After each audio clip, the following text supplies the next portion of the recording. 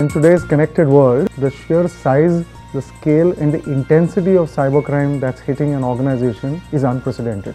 In most organizations, digital is so core to the organization that a cyber attack is equivalent to stealing the most critical part of the organization, its crown jewels, its information assets. Cybercrime today is causing financial damage and possible criminal risks that emanate out of it. Keeps a CFO awake at night.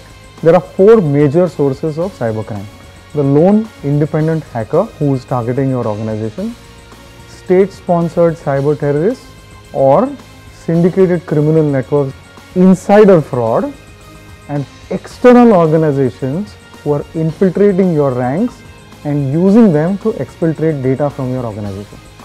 While traditional protection mechanisms have focused on information technology, what enterprises and CFOs have missed out are operational technologies. Operational technologies, OT, are the ones which control your revenue producing systems. When nation states are targeting you, in the event of a war, nation states will bring down your utilities, they will go after your infrastructure. And all of these are controlled by operational technologies. As compared to 10 years back, information security or cyber security has dramatically changed in this country. CFOs need to put in the right measures to prevent, to detect, to contain, and to respond to cyber attacks. CFOs need to work back with the CIO and work back with the board to ensure that the program is well funded and the board is sensitized to the issue of cybersecurity.